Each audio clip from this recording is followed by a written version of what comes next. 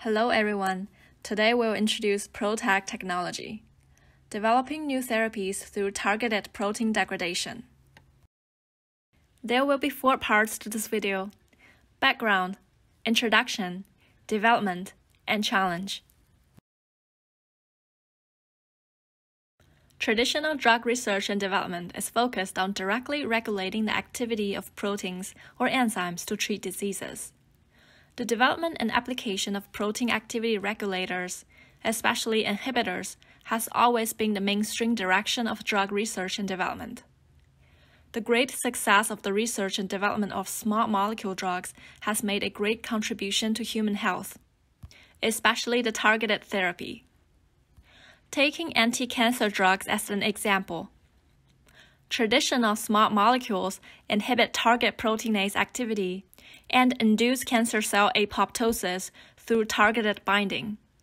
However, target proteins and tumor cells often restore their activity and obtain drug resistance through overexpression of target proteins or new mutations of target proteins. The defects of traditional small molecular inhibitors make small molecule drugs decline day by day. So there is an urgent need to introduce revolutionary new technologies in the research and development of small molecule drugs.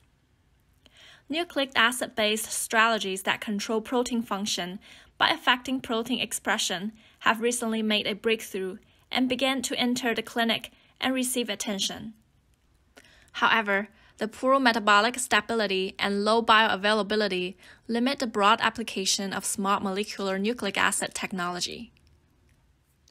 PROTAC is a technology invented in 2001, which uses the intracellular cleaner ubiquitin proteasome system.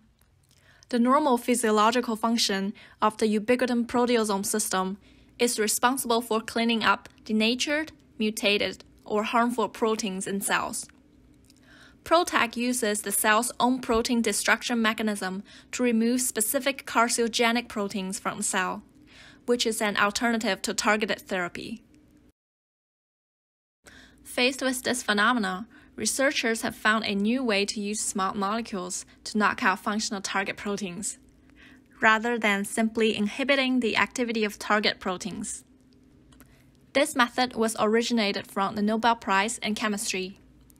On October 6, 2004, Israeli scientists Aaron Chechenover, Avram Hershiko, and American scientist Irvin Rose were awarded the Nobel Prize in Chemistry for jointly discovering the process of protein degradation regulated by ubiquitin.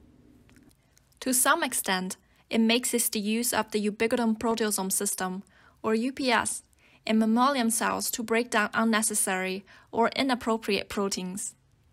This specially designed small molecule can hijack UPS and label the target protein as a degraded protein, then promote the degradation signal through proteasome, and finally inhibit the proliferation of tumor cells. The use of proteolysis targeting chimeras, or PROTACs, is a new area of induced protein degradation, which employs heterobifunctional molecules that induce a ligand to bind with the target protein, another ligand to recruit an E3 ubiquitin ligase, and a linker to concatenate the two ligands.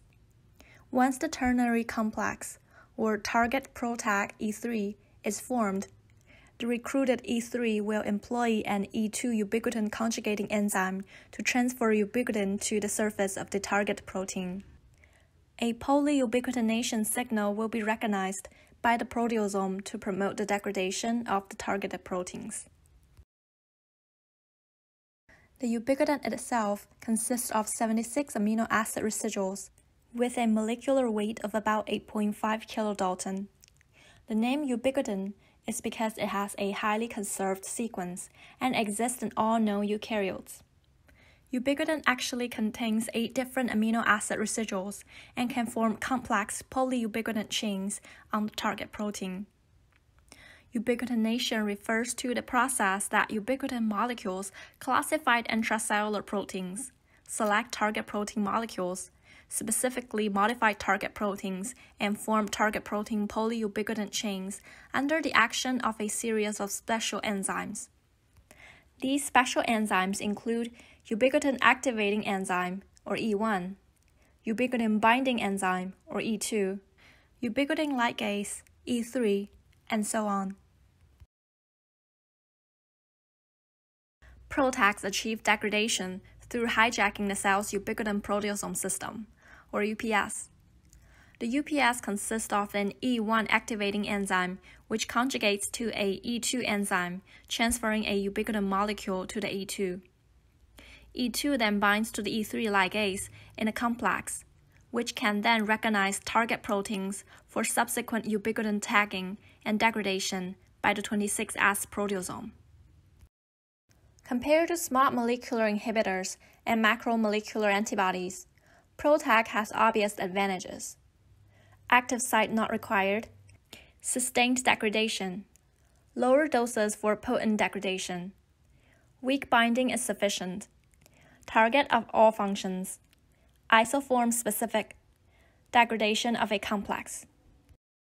In 2000, Zold et al. Engineered a CFE3 ubiquitin ligase complex by using a specific protein interaction domain to target PRB in yeast and human osteosarcoma SARS-2 cells.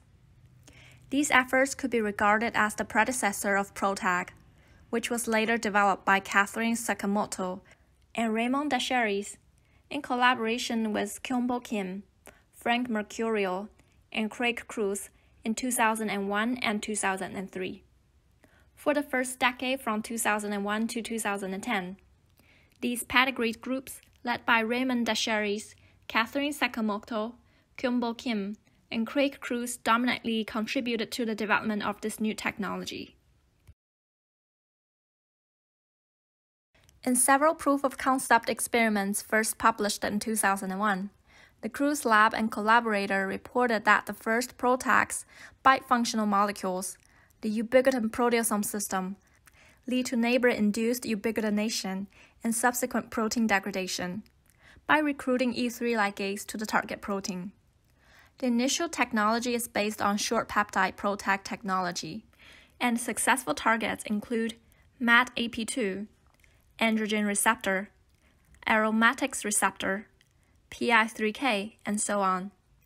However, the activity of this peptide-based PROTACs was low and remained at the micromolar range. The main obstacle may be the poor cell permeability. It seems that the homopeptide-based PROTACs, for instance PROTACs targeting tau, were able to transport into the cell membrane because the addition of CPP DARG89. Another problem for these peptide-based PROTACs is the size of the chimeric molecule, which could be recognized by immune system to produce antibodies. These may dampen the clinical applications in human, as the produced antibodies may neutralize the effect of the molecule in vivo. Fortunately, continual attempts on improvement of the peptide-based PROTACs have promoted the development of a new generation of PROTACs. It was first reported in 2008 that Natlin-3 from Roche, a small molecular inhibitor of MDM2 and P53, was ligated to the E3 ligase MDM2 to degrade androgen receptors. The concentration of cell activity reached micromoles, and after many attempts, it still could not further improve its cell activity. Small molecule PROTAC can be considered as an improved and universal platform technology for inducing protein degradation. This technology platform forms a chimera bifunctional small molecule with a ligand binding to the target protein at one end and a ligand binding to E3 ubiquitin ligase at the other end, which is connected by a chain. In vivo, the target protein can be pulled closer to E3 enzyme, and ubiquitin can be attached to the target protein by ligase, which will be fed into proteasome for degradation. Small molecule-based PROTAC has many advantages over peptide-based PROTAC. Most importantly, a small molecule-based PROTAC has more potential of being developed into a drug because of a small molecule is easier for human body to absorb than a peptide. So far, with the successful development of small molecule ligands, 4 E3 ligases, MDM2, CIAP1, CRBN, or cereblin, and von Hippel-Lindau, VHL, have been used as the basis for all small molecule PROTACs to selectively degrade target proteins. To date, more than 30 proteins critical for the development of diseases were targeted, with the majority effort on the proteins for cancer therapy. The targeted proteins include nuclear receptors, ER, AR, and RAR, protein kinases, AKT, BCR-ABL, CABL, BKT, anaplastic lymphoma kinase, or ALK, CDK9, RIPK2, DAPK1, and PSD95, proteins and transcriptional regulation, BRD4, SCRT2, HDAC6, TRIM24, IKZH13, and SMAT3, regulatory proteins, CRABP1 and 2, TAC3, AHR, FKBP12, ERR alpha, and X protein, neurodegenerative related proteins, Huntington, tau, alpha-synuclein, and PSD95, cellular metabolic enzymes, MADAP2, and DHODH, and fusion proteins, halotacs. According to Quartalis and Integrity databases, PROTAC-related drugs are in the stage of preclinical research and early discovery. The representative drugs for PROTACs are shown in the figure. Among them, the two small molecule drugs of PROTAC made by Arvinas are making the fastest progress. One is the androgen receptor, which is a target for prostate cancer, and the other is the estrogen receptor, which is a target for breast cancer. In November 2017, it was named ARV-110, the first clinical candidate to target and induce androgen receptor protein degradation. In December 2017, ARV-378, the second candidate drug that targets and induces the degradation of estrogen receptor proteins, was named.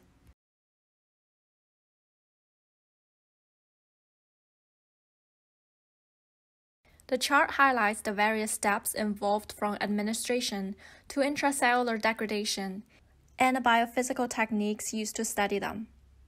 In bold are common parameters to characterize PROTACs at each stage.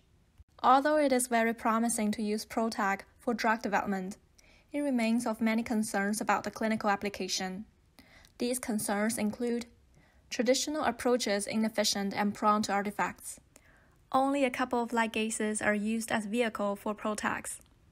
Missed toxicity and its detection, especially long-term toxicity and reproductive toxicity.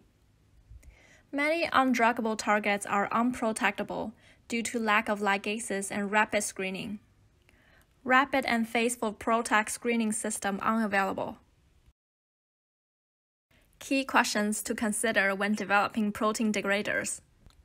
Is my target degraded? Does my PROTAC form a ternary complex?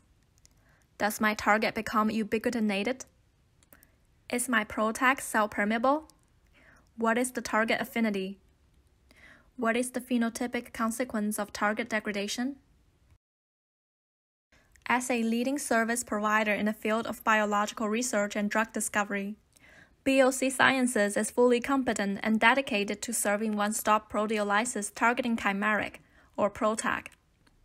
Our services include design of the ligase system, target protein services, PROTAC design services, structures and mechanisms of PROTAC, PROTAC in vitro evaluation, PROTAC in vivo evaluation. Our products include E3 ligase ligand linker conjugate, ligand for E3 ligase, ligand for target protein, PROTAC, PROTAC linker, sniper, ubiquitin ligases, assay kit, PROTAC in vivo evaluation, targets and molecular glue. BOC Sciences offers our clients with various services and products that cover every aspect of PROTAC, from molecular discovery to biological evaluation. Any individual modules are available for our clients. To achieve the best efficacy, we do recommend our one-stop PROTAC service package, and we are committed to taking care of your project from scratch to full development.